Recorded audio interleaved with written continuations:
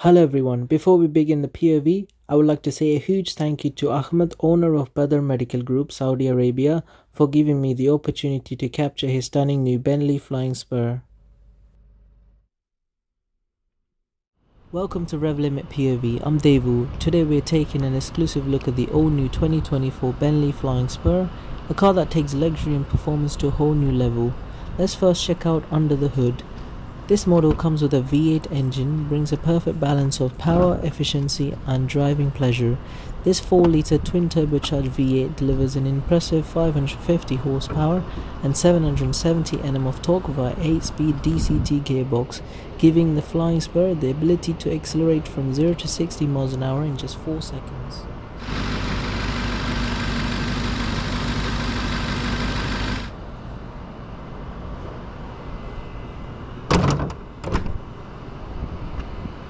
Coming to the wheels, these are the 275/35 R22s. You have all independent air suspension. In terms of overall length, this is a big luxury sedan at just over 5.3 meters long. You can see the rear tail lights are full LEDs. They have almost crystal-like effect, almost like the headlights. The boot size is 420 liters.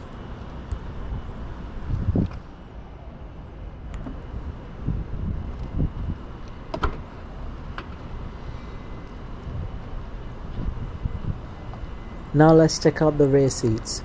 Sadly, there's no automatic closing rear doors. It does have a soft close feature, which is nice. There is a ton of space back here. The center armrest have 2 cup holders, a little bit more storage with 2 USB charging ports and a 12-volt outlet. Over here you have own retractable shade. You also have their convex mirrors along with LED lightings. This model offers around 43 inches of legroom, which is great for those who want to be driven around. You get 14-way adjustable rear seats with memory function. The area here in the center console, you can see you have metal accent for the vents. You get same organ pulls. Also you get multifunction 5-inch color touchscreen remote, allows the rear occupants to control C function, climate control and window blinds.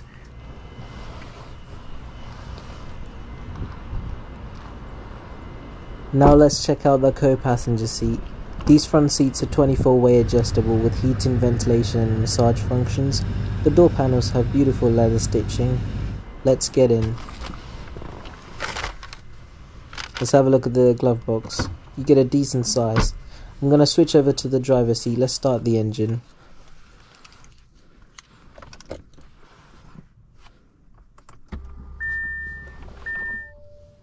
This is built off the MSB architecture that also underlines the Porsche Panamera. Looking at the interior, this is pretty similar to the last generation Flying Spur. The glass sunroof, as you can see, is a panoramic style. There is a little compartment with 2 cup holders. The center moves forward and back but doesn't open. Also you get Alcantara on headliner plus leather stitching for the actual sun visor. You can see there's a 12.3-inch fully digital instrument cluster. The steering wheel is a full leather with unique Bentley badging. Chrome accents. Also you get power tilt telescopic function along with metal accented paddle shifters.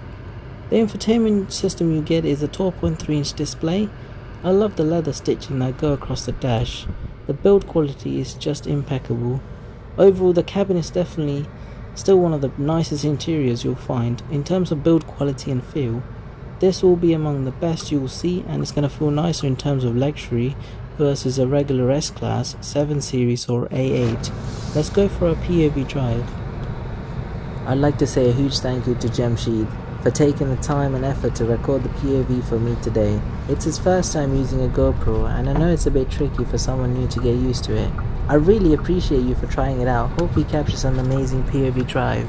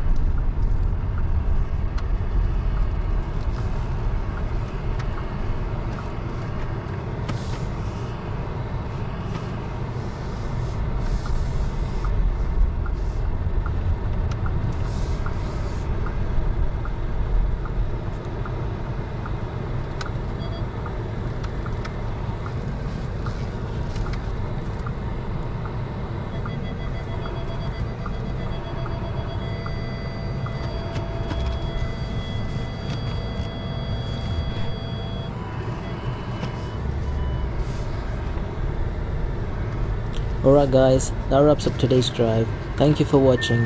If you liked the video, don't forget to hit that thumbs up button and make sure to subscribe so you don't miss the next drive. Got any questions or suggestions for future videos? Drop them in the comment below. I'd love to hear from you.